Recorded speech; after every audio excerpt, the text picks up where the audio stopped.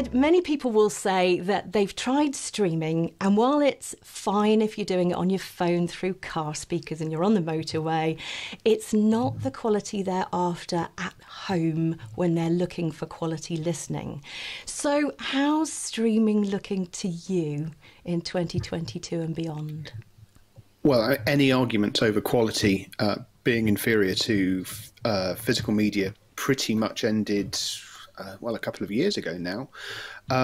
There are at least four major streaming services, and then some more specialist options beyond that, which have been streaming in both CD quality, so 16-bit, 44.1 kilohertz, and now well beyond that, in on-demand, available on a mobile or fixed platform, and the quality is absolutely sensational.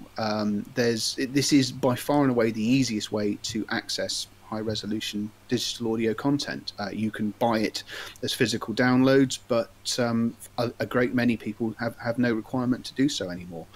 The other thing that's sort of important to stress about this is it's not just specialist noodly music, for want of a better phrase, that is available in these high resolution formats.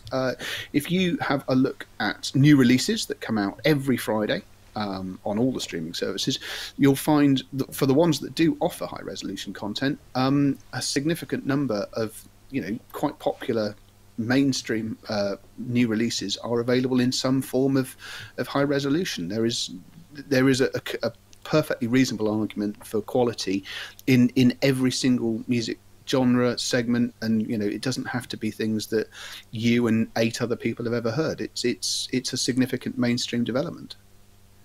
Yeah, we're talking about millions of tracks, aren't we, now, that are available at the highest audio quality that you can listen to, and you would find it indistinguishable from any other form of quality audio listening. So do you want to name some services who do, and maybe name any who don't? The first thing that's important, especially for anyone that then watches the show later on in the afternoon about video streaming, is all of the major streaming services. There's no exceptions to this. I can use an absolute. All of the major streaming services cover off mainstream content almost completely. All of the services talk about having millions of tracks. It's worth pointing out that that does involve repetition. So there will be, and I'm not making this up, I did check this on one occasion, there are sort of 350 versions of Happy Birthday to You on Spotify, and they all count as individual tracks, even though you'd have to be deranged to want to listen to them all. But nevertheless, the bulk of services do have the sort of content that you would reasonably expect to find with one another. You're not having to choose. For the most part, there are a few artists who don't appear on certain platforms for reasons specific to themselves, but across the overwhelming majority of mainstream content, it's all available in the same place. With this in mind, my favourite service is the French service Qobus. This has been around for well over a decade now. Originally, it launched as a CD quality service, and then it went and offered high resolution. Well over 5 years ago now. This is a happy combination of an excellent library. It has the vast majority of things you would reasonably expect to find it. It has a lot of high-resolution content. It tells you what the high-resolution content is and what format and what sort of sample rate you should be expecting to see it. It then combines that with apps that are pleasant to use, excellent integration onto various products, so you don't have to use any other equipment to get hold of, get access to it, and the curated content, playlists, information, and other material that sort of helps you in your listening experience and tells you, well, if you enjoyed this, you can try that. It's all extremely good. Across all of these areas, I would say that Qobus continues to perform better than any other streaming service that's on the market. The other thing that's notable is that if you wish, like a number of other video streaming services and some other audio services, you can subscribe on an annual basis and make a saving over paying monthly, which may or may not be useful in the current climate. The one thing that Qobus can't easily do or at least it can't do without help from other companies' equipment, is stream direct from you holding a phone or an iPad and then go to a piece of third-party equipment. You'd have to use Google Cast or AirPlay to do something along those lines. With this in mind, it's worth also pointing out that Tidal, the other streaming service which started as a lossless service some years ago, Tidal is very similar to Qobus in so many regards. It presents its high resolution audio in a format called MQA. We don't have enough time to get into the true who's and what's of MQA, but suffice to say, it counts as less accessible than Qobus. However, something that Tidal does do is that you can use a service called Tidal Connect. So you can have the app open on your phone or tablet. You press the Connect icon, and so long as the piece of equipment that you have is Tidal Connect capable, you can then just stream straight to your piece of equipment, controlling it using the app on your phone. It is extremely convenient. It is extremely good. And if you do have Tidal Connect on a piece of equipment, it may make sense to, notwithstanding I think that Qobus is still the better service, Tidal does become more convenient in that sort of situation. And I believe if you're interested in sustainability, MQA has sustainable credentials to boot as well.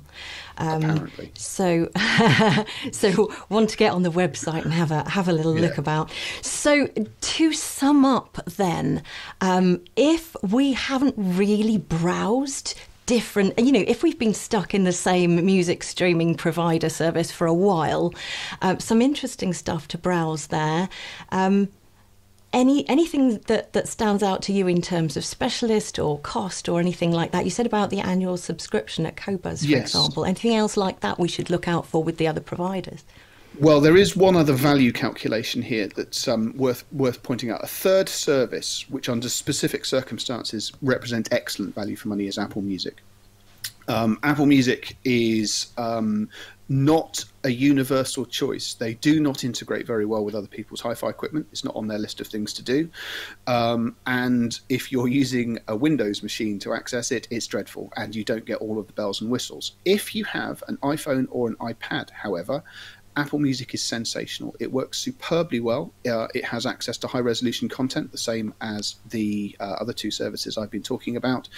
You can connect your iPad or phone to a number of pieces of hi-fi equipment directly and access it via that means, and it can be extremely cost-effective. There are a number of extremely competitive deals doing the rounds for Apple Music at the moment. So if you're on a tighter budget and you already have a smart iPhone or iPad device to hand, and that's all you intend to use the streaming service on, Apple Music could be an excellent potential budget option.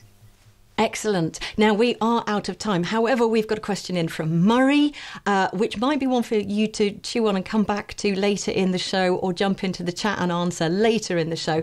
But he's asking about whether you can download stuff and play it remotely on devices on all the platforms. So I don't know if you can answer that one instantly, or if it's one of those ones where I can do my best.